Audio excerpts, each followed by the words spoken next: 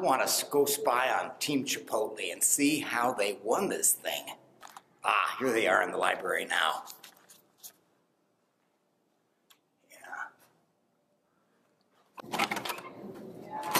Hey. Oh, hey. I'm glad you're all here. Can you explain to me about this IP process? Sure. Sure. Absolutely. Sure. Go for it.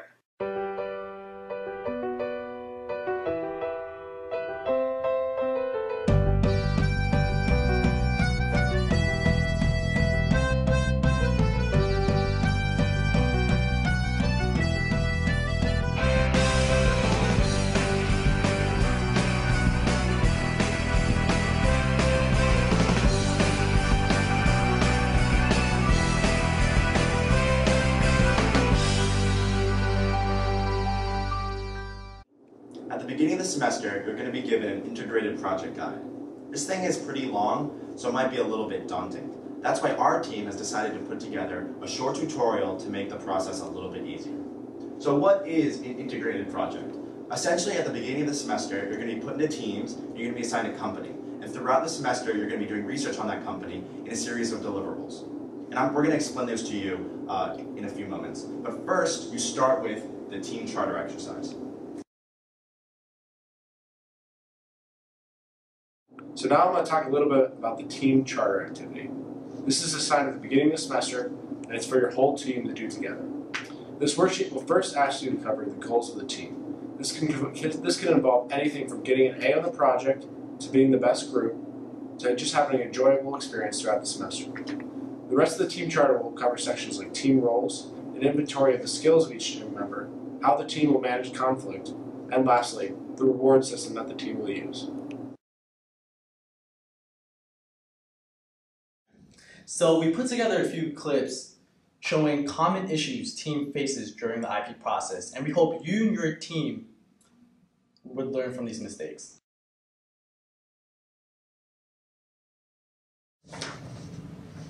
Guys, we have a lot of work to do. We should meet up at 7 a.m. tomorrow morning. Yeah. Okay. So good. 7 a.m. I guess no one's here. It's really important that groups communicate with each other. Without it, groups will definitely fail. A lot of brainstorming this semester, and not every idea is going to be a winner. So when someone presents an idea you don't like, you have to make sure you don't hurt their feelings. You guys, I just thought of a great idea. Chipotle should start delivering. What?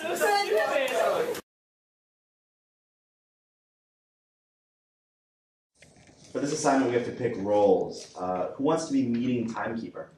Meeting timekeeper? I like that. Mary. Meeting timekeeper? It's like they think I don't have any skills. It's best to discuss your strengths and weaknesses within your group and to assign roles to each person that highlight your strengths. Now that you laid the groundwork for your team, you're going to get started on the 5 main aspects of the integrated project. After you complete all 5 deliverables, you're going to put them all together in a final written report. And then you're going to do an oral presentation explaining the solution to the challenge or opportunity that you discovered for your company. Way back in 1993, around the time everyone on this team was born, a 27-year-old man from Colorado named Steve Ells had a dream to open a fine dining restaurant. To make money for that dream, he took out his loan from his father and started what would soon be one of the first fast casual dining restaurants.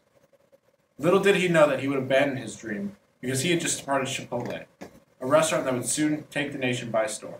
So what exactly do we know about the restaurant industry? Well, the restaurant industry is currently a $435 billion industry that's broken into 4 different segments. The first segment is also known as the fast food segment. When I speak of fast food, you might want to think of McDonald's, or Burger King, or Wendy's. And usually the price ranges between $1 to $8. Next, we have the fast casual segment. You might want to think of Chipotle's competitors such as Panera Bread, Shake Shack, or Moe's. And these price ranges are usually between the price range of $8 to $13.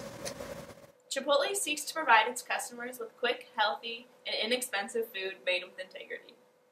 Believe it or not, Chipotle's success does not come from their Mexican food, but rather from their fast casual style. That's why we believe in order for Chipotle to maintain their market share, they should do a Cuisine extension into the fast casual sushi segment. with our fast casual sushi restaurant concept, Wasabi. This is Wasabi's potential menu. As you can see, we have 3 main offerings. We have a sushi bowl, a sushi roll, and a sushi rita. So Wasabi wants to start by targeting college students. That's why our first locations are going to be located at college campuses or college towns. For our marketing strategy, we're going to use an 80% of social media and a 20% of traditional advertising.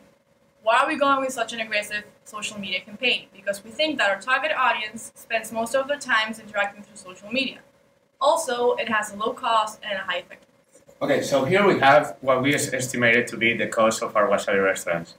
As you can see, they are basically self-explanatory. And all in all, we expect it to be around $2.5 million for the pre-opening cost and the maintenance cost for a whole year.